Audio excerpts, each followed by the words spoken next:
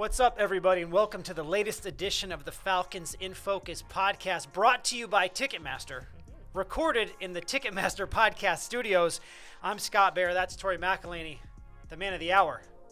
Brand new, this is really fun to say, brand new Atlanta Falcons safety, Jessie Bates. Jessie, welcome to the program. Welcome to the organization, my friend. Absolutely. I appreciate you guys. I appreciate that. Yeah, and we're not going to start with all the cool things that have happened today, signing your second contract, coming to a new team. We want you to take us back. I don't have the exact date, so pardon me, but take us back to Cincinnati Bengals versus Baltimore Ravens. I believe you were in the 5th grade. Right? Your first NFL game. Tell us about that experience. Who was with you? What that experience was like seeing NFL football for the first time? Yeah. Usually that's a father and a son type of event to go to for your first football game. Being blessed, being raised by a single mom. She took me and my sister to our first NFL football game, and I remember seeing Ray Lewis, and you see Chad Ochocinco, a lot of really good players on both teams, and being able to experience that with my mom, I thought that was really cool. And then come 2018, I get drafted to the Cincinnati Bengals. I know, right? Full circle. It's full circle. Such a cool moment for not just me, but for my family as well. So you're from Fort Wayne, Indiana. That's like a drive, maybe 3 hours, something like that? Yeah, it's only 3 hours from Cincinnati, yeah. Right. So that must have been cool because I don't that you were so close to where you're from, so then your family can see you. I don't know if this happened or not, but when you're in 2018, and you come out there in that stadium, were there any flashbacks or any thoughts after you got drafted by the Bengals, like, oh my gosh, like that was my first game. Now I'm back here, I'm on the field. Yeah, my mom, she does a really good job of just remembering a bunch of stuff, having all the pictures. Moms are good at that. She's like that type of woman. She has all the pictures. So right when I got drafted, that's the first thing she thought of was being in that stadium already and only being 3 hours away. And the first thing I thought about was, do I get discount on tickets or like you probably do something? So yeah, I spent a lot of money on my first first year with a lot of tickets. Yeah. So yeah. I can imagine. Did it make you feel old when he was talking about like Ray Lewis? Yeah. Yeah, and he was in 5th grade. And I was not in 5th grade. Right, yeah. Because I also was in like elementary school when Ray was at the top of it. I'm not going to mention how old I was at that point. Like, we're just going to move on from that. Yeah, I was definitely old enough to drive at the time that Ray Lewis was doing that. But nonetheless, a kid from Fort Wayne, right? And you talked about your mom, Teresa, right? And kind of that role that she played in your life and raising you and your siblings and stuff like that. So let's just get kind of right to that part of it. I mean, what did your mom mean to you? Because from what I've read, it's like work 2 jobs, but you were never disadvantaged because of that. She really did everything that she could to put you in a position to be where you are now. Yeah, absolutely. I think she did a really good job of just really setting an example, what work ethic is and what hard work can get you. I think sometimes it's kind of cliche, but just having my mom has just always been a blessing, just being able to have that relationship. She's my mom, she's my dad, she's my best friend, my brother, whatever you want to call it. She's everything in one. And as many jobs as she worked, for us to have a great Christmas or whatever it was, she never missed a game either. So that support system that I had, growing up, really meant a lot. How you spend your time and just multiple aspects of life that I was able to not look on a video and look at my favorite athlete doing it, but I was able to watch my mom do it. So it was a really cool experience. And I get emotional about it, and I'm able to joke about it now with my mom. But I don't know what I would do without her for sure. When you kind of like think back to your younger years and you're kind of getting into football, what type of football fan was she? Is she? Yeah, she was always she loved the Bucks. Really? She loved the Bucks. I shouldn't have said this on this podcast, but She loved the Bucks, and she just always knew about the game of football. She always was a Duke fan. She loved watching basketball. So there's a reason why I was always so interested in basketball, baseball, football, just because my mom almost instilled it in me and didn't force it or anything. We just like watching it and like watching good ball. And it's, translated, and now she's watching her son play some good ball. So it's pretty cool experience. Like I said, it's cool story. What type of I guess like fan in the stand is she? Like, is that's she a good loud, question. or is she more like reserved, and then you get home and it's like, hey babe, you need to do this better? Yeah. My mom is behind the scenes. You think she talks herself up really good. I haven't been able to watch her in the stands, but she gets after it a little bit. She gets herself a couple drinks and really enjoy a football game like a fan, but also watching her kid go out there and do what he loves to do. So she's behind the scenes. She don't want to be seen. She don't want the camera on her or anything like that, but I'm sure you guys will know who she is by the year. But I can't wait. So like when you were in high school or in Pop Warner, I'm not sure if you played Pop Warner, but like, could you pick her voice like out of the crowd? Like there's this, like you could be like, okay, like, Mom's saying something, or in the crowd was she sort of like? Yeah, my mom. Yeah, that's my mom. She's unless she's had a few drinks in her, she's pretty quiet. Yeah. She's pretty quiet for the most part. She's very humble. I think that's where I get that from as well. Just doesn't need to be seen. She knows her place.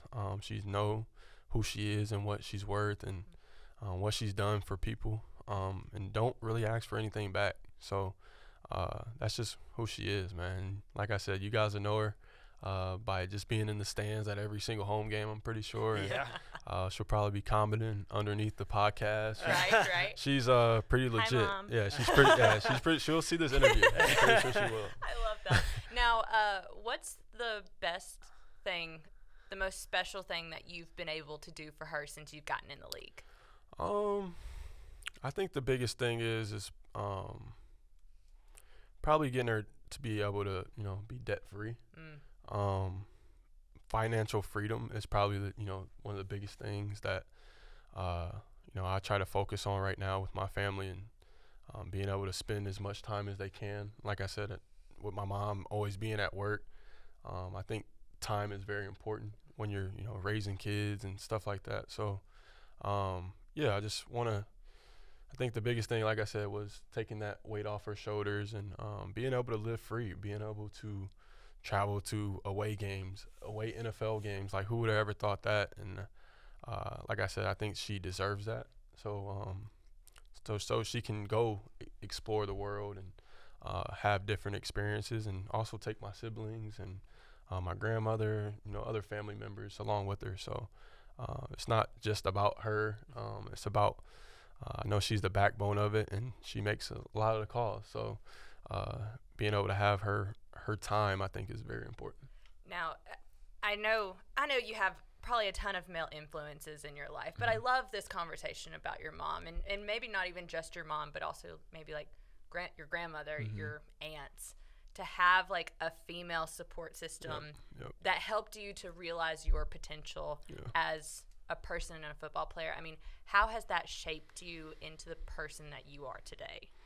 Yeah, like I said, when you're surrounded by that all the time, and you see, them work their butts off, and see why they're not there sometimes, is because they're working hard. They're trying to do stuff to, put their family in a better place. So, it's just something that I naturally just grabbed on, and like I said, they sacrifice so much, and it's not their fault at times. It's not their fault at all, but it's just who they are as a person. And like I said, they don't ask for anything back when they do certain things like that. And so it's just really cool to be able to have that impact and show the love back, because a lot of time they don't get a lot of it. And being able to be a son, and I'm living my dream, but I think my mom living hers as well.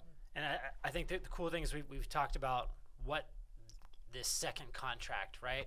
A lot of the fans, they see like a dollar sign with some numbers Yep, after it. yep. But it seems to me like you're looking at it with the impact that can be made with it, right? So you talk about ways to help your mom and help your family, but you're taking it a step further, right? With the JB3 Single Mothers Initiative.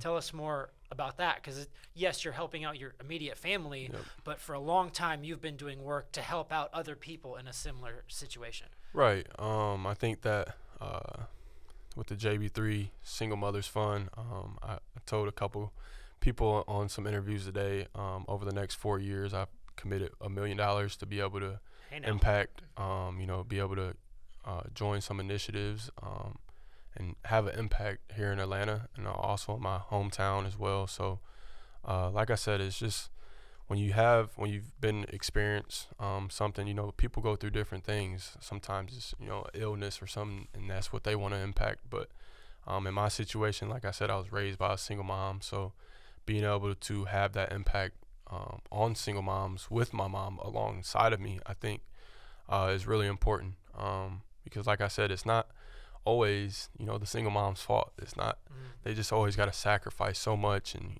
make up so much time for this person or that person. So just being able to show the appreciation for them is something that's very important to me. That's awesome. I mean, I just think that's really cool. Yeah, I really mean, do. and you look around, this league and so many people that can relate to it, and it's not something that I'm doing for likes or repost or anything. It's just something that when I pass away one day, nobody's gonna care about this contract extension that you got and how much money. Nobody's gonna remember that. People are gonna remember what kind of man you were, what kind of character that you had when you at the lowest, when you're at your highest. So those are all things, like I said, that I've been able to learn and get that from the loved ones of my family. Yeah. Voice cracking. I'm gonna read you to you for a second. This It's like Inception. Yeah, it's from The Athletic in 2020. It's when the first possibility of an extension with Cincinnati was even allowed. But it's just, I don't know. I read it. I was like super inspired. But basically, The Athletic kind of asked you, like, what would it mean for you to sign your second contract? And this is more than 2 years back. And you said that it's all about the people who put in so much sacrifices and wisdom into me throughout the years. Everybody looks at Jessie Bates, but it's the people I've been surrounded by that deserve all the praise, and basically just saying that, like, because who I am today is what they raised me to be, and be able to spend that time and that have that impact on other people is what I'm looking forward to. Like, that's what you said 3 years ago, right? Yeah. And now here you are able to do it. Like, so many decisions, right? The decision to leave Wake Forest, maybe we can, to leave really early, to get to this point now, right? All the hard work, all the sacrifices, all the games, never missing anything, to get to this point. Like, what does it feel like? You've been dreaming and talking about having these impacts. What's it like now that you're here? You've signed on the dotted line. You're still living your dream. There's still better ahead for you. But I'm saying, like, this moment must really mean something because of what we've talked about. Yeah. Like you said, it's a moment that, a lot of guys in this league don't get a chance to get to. Yeah, for sure. And being able, like I said, I know the work that I put in to get to this point. So not that I only deserve this. I think my family deserves this. Like I said, in 2020, I think the people who've instilled so many principles and values into my life, they deserve this as well. So it's not just about how I feel or anything like that. I just think that it's just so much more that I can do than just getting an extension or the second contract, even though that's a huge thing, and I'm blessed and super humble to be able to go sign on that dotted line. But there's just so much work that is left to do. I just haven't tapped in with the highest Jessie Bates III yet. Yeah. And I'm going to continue to work to that point. And just because I got a nice contract or whatever doesn't mean I'm going to be a different person. I'm going to be the same guy and walk in this facility and impact people's lives on the field and off the field. Ooh, I love it. And I mean, we're going to get a front row seat to kind of what is it, like level up, Jesse?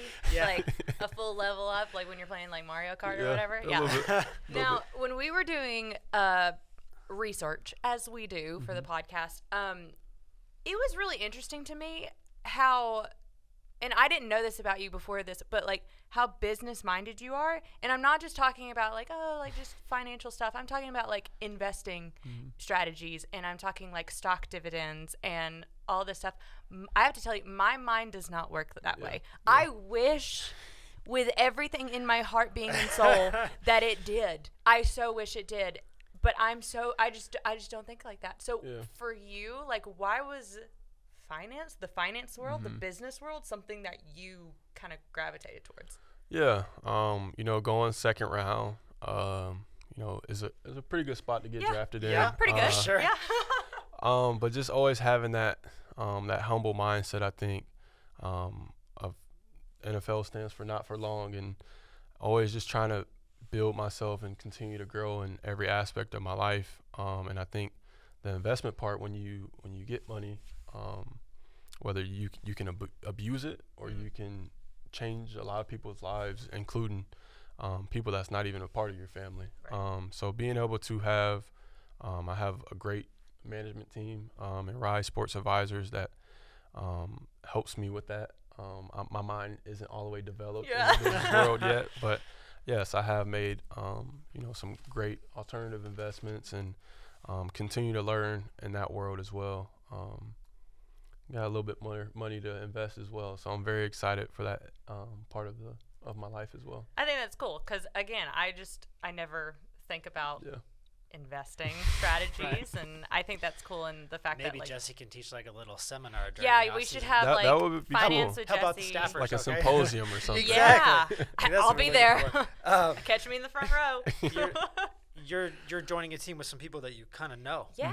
Already with AJ. Through your agency, right? Yep. AJ and Casey Hayward and Kyle Pitts and some of those guys. Just having that level of familiarity.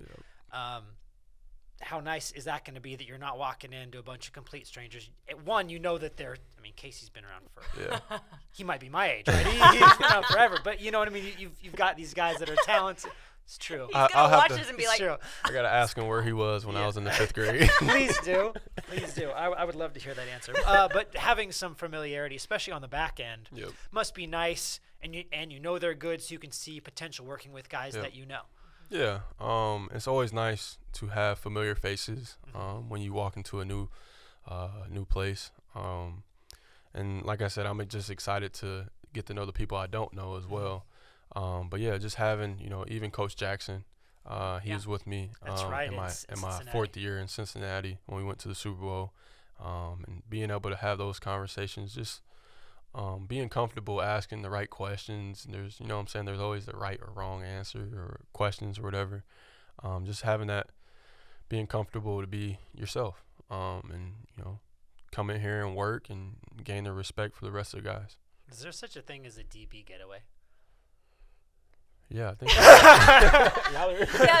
I was getting ready for a no comment, good sir. The reason why he asked that is because, this is probably like last year. I did an interview with AJ and Casey together, and I was kind of asking, like, when's the first time that y'all ever met? And they're like, well, we have the same agent, and we sometimes, like, the DBs get away and we go do some things. And I'm like, so when you signed, I was like, well, shoot. We got to find out about the DB getaways. Yeah. So every year our agency has like a pro week where they bring all the pros in, and I think it's right before training camp. Right, so people are training, and we'll have a couple of days where you're just getting some DB work in with guys all over the league. That's with the agency. And but I thought you were talking more about the DB trip within the team. I think that's something. I think that's something that we have to we might incorporate. have to turn some absolutely. absolutely. Y'all got to do it now. We got to do a DB trip every offseason. Where'd you like to go? We're gonna leave that. No comment. We're gonna say no comment to that one. We'll keep you guys updated. Let me know. So, but before I got here, I covered the Raiders for a long time, and the reason why I asked that is Rod Woodson, who I've met a couple times. great human. Also went to Snyder High School. Yeah. Have you guys had a chance? Which is where Jessie I'm sorry. went. Let's Yeah. include Yes. all the Yeah. information. Right. Which is where Jessie went. Yes, in case no one knows. Have you had a chance to meet one of the legends of the game? Any Yeah. interactions with him? Any good Rod Woodson stories? Yeah. So going to the same high school, him being a Hall of Famer, having a bunch of success in the NFL. There's not a lot of Indiana guys that come out. Yeah, you that's know? true. Especially from Fort Wayne. So, like I said, just being able to have his, he has like a memorabilia type of showcase in our hallways. So being 14, 15, 16, 17 years old, I was walking past that thing every day, and one day I want to have something like that in here. And now I have my retired jersey number 5 showcase in the hallway. That's so like right beside it. yeah, No, it's side just by like side. really cool Yeah. having That's Rod, awesome. and then you have Jessie Bates III there. So and then just talking about Rod as a person, he actually reached out to me and I talked to him. I was able to keep in contact with him. He texted me before games and Oh, that's rad. talk about picking off Derek Carr. So hopefully he'll have to send me some more tips on Derek Carr and catching some more interceptions. Yeah, he's since with the Saints now. we'll see him 2 times a year. Mhm. So Have a couple yeah. opportunities for that. Rod's a great guy, and anytime a guy from Fort Wayne makes it out and into the NFL, I try to times 10 hype it up. So those Fort Wayne people are some good people. Oh, Especially the ones that have gold jackets, man. Yeah, I That's a mean- good Makes you role look model. cool. right, yeah. Now, we know you got a ton of things to do, but Yeah, to wrap he's only been talking for about for an hour and a half now. yeah. But to wrap up, it's everyone's favorite part of the podcast. We do a rapid fire. All right. So, Pressure's that- on. take a cleansing breath. These are serious, hard-hitting questions. Beware. And Okay. that is not true at all. That's not true at all. No, Is there like a numerous- high score or something? Not We really, should because make a there's point no, system, though. Well, there's no way to do a It'd be point right or season. wrong. Okay. Yeah, because Yeah. I feel like it's not right Q&A. or wrong. But I mean, if you want me to, I can judge your answers. Oh, yeah, Like, for sure. That was Okay. a 9 out of 10. Yeah. All right, you ready? I'm ready. Okay. What is your favorite play of your career? Derek Carr interception. Bringing it back. I love it. It's probably year 2 or 3. I'm not sure. It was probably one of my favorite interceptions. Yeah, it was a pretty cool play. Yeah. If you watch it on film, I think you find it pretty cool. Okay. I'm gonna pull it up. Yeah. Yeah. It's supposed to be rapid fire. My Yeah, bad, my bad. no, We I love love it, it. we love Sometimes the rapid fire takes some turns. It takes on a life of its own. A movie or TV show, something you binge, something you love, something you want fans to watch, anything in that realm. I like Power. Power. Yes. Yeah. We've had a few Power guy. people who are That's power a good guys in one. the long I'm not a big TV guy during the season, but Right. I need to get on my shows a little bit. But more. yeah, so off season, it's time to start cycling through them. All right. Your favorite player growing up? Rod Woodson. Okay. That Right. I feel like there's a Rod little answer Woodson. there. Skyline Chili, yes or no?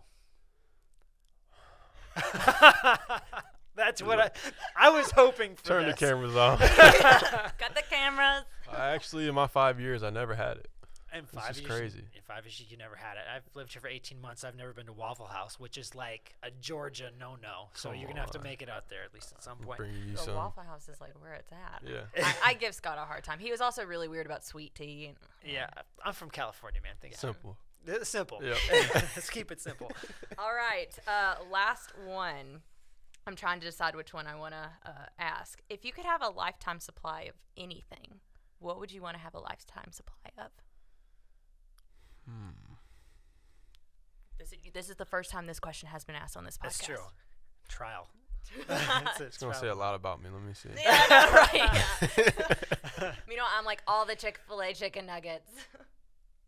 I would say interceptions. Oh, now there it is. And You know what? It's like if he we're gets gonna paid grade for the this. answers, My if bad. no, if we're gonna grade the answers, that one was a gets a 10 out of 10. It's a 10. Perfect place to end it. That's a good I'm one, sure man. fans will love that one. I just have to get this conclusion on. I'm laughing too hard. Jessie, thank you so much for joining us. I'm Scott. That's Tori. Please rate, review, subscribe to the Falcons in Focus podcast brought to you by Ticketmaster. Subscribe to the Falcons Podcast Network. Jesse, thank you so much for your time. Absolutely. The man has literally done like 12 interviews in a row. This is his last one. Go home. Welcome to the Falcons, man. We're so pumped to have you. Absolutely. I'm excited to get here and work, man, for sure. All right, guys. We'll talk to you again with another great guest next time. See ya.